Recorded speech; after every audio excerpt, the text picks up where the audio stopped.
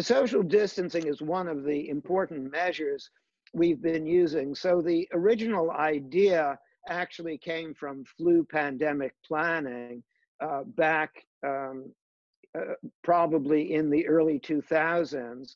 And it was practiced before, but in a less formal way. So the idea is really that if this virus largely spreads by the respiratory route, mostly by the respiratory route, essentially like flu, then if we keep people to themselves, they stay far enough apart that they can't be exposed to droplets coming from people's coughs or sneezes, or perhaps excited talking.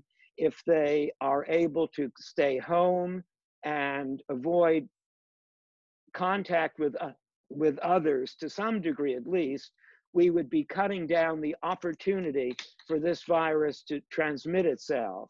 And so hopefully that would really prevent a lot of the cases that would occur if people were otherwise in close contact and could more easily infect each other through the respiratory route and through some secondary routes, such as touching an infected surface and then touching your face. We can't eliminate the risk completely. Anytime we come in contact with other people, we don't know if they could possibly be infected. So we can take precautions to reduce that risk by using social distancing, staying 6 feet away, for example, from other people whenever possible. I know that sounds terribly antisocial, but it's for our own good, and we should all be doing that. And obviously stay home when you're sick and try to be very cautious.